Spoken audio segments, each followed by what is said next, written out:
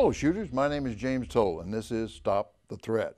In this series we reach out to the headlines around the country and reenact some of the most heinous crimes committed in our cities and towns. Having a plan and basic training can prevent you from being the next victim. On today's episode we will reenact a crime we read about all too often. A female jogger has left the public area and has become vulnerable to assault by a would-be rapist. With a panel of experts, we will analyze the incident and offer you real suggestions on how not to become a victim.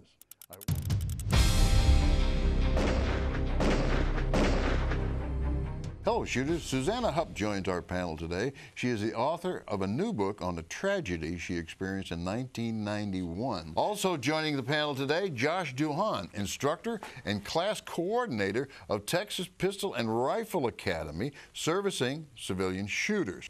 And Mark Walters, who co-authored with Kathy Jackson a book entitled Lessons from Armed America, is also better known as the King of Armed American Radio.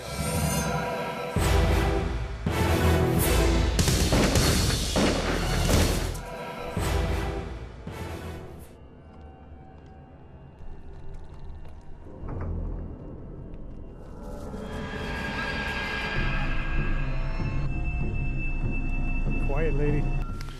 Okay, Susanna, we're going to start with you. What's the first couple of things that you may have noticed there? Creepy.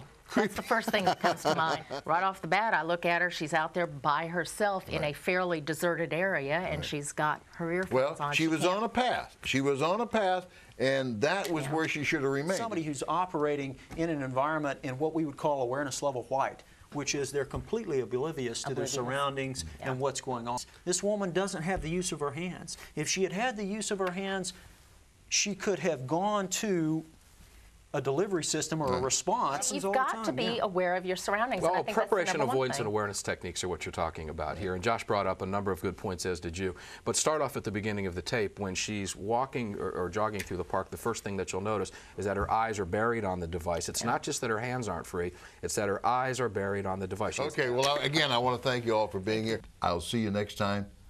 Be safe, be trained, and be alert.